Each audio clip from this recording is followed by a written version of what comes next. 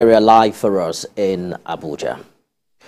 And now to Ogun State, where the Governorship Election Petition Tribunal has reserved judgment on the petition filed against the election of Governor Dapo Abiodun of the All Progressives Congress.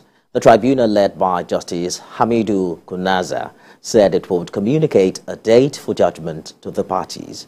TVC News On reports.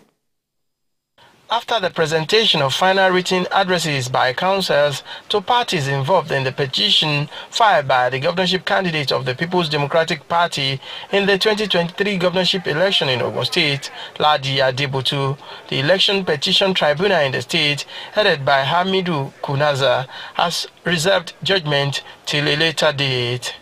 Ladi, Adebutu and the People's Democratic Party are challenging the return of the All Progressives Congress governorship candidate Dapo Abiodun by the Independent National Electoral Commission in the March 18 governorship election.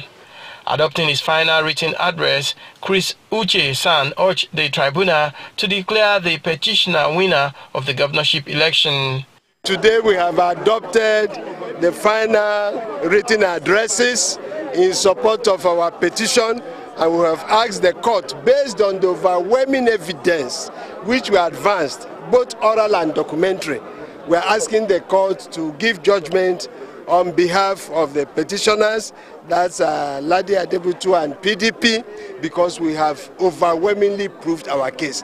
The counsel to the All Progressives Congress, Tayo Oyetubo, on his part, expressed confidence that the tribunal will uphold the victory of Dapo Abiodun of the All Progressives Congress. The case that was brought to the tribunal was attacked on different grounds in terms of competence, in terms of substance, and in terms of the quality of the witnesses that were brought.